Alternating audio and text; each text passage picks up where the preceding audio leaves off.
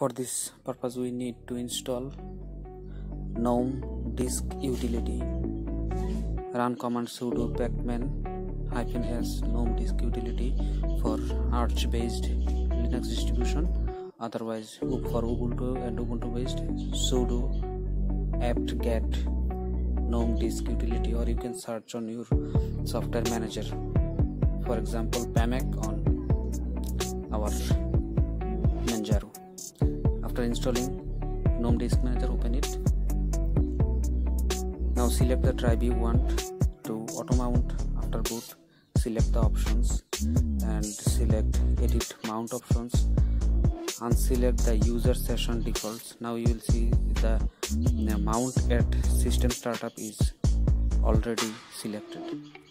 You can do nothing and select OK, it will auto mount, but I like to do some things. Here I would like to identify the device using UUID. Okay, now reboot the device and it will be auto mounted like charm. It will work always.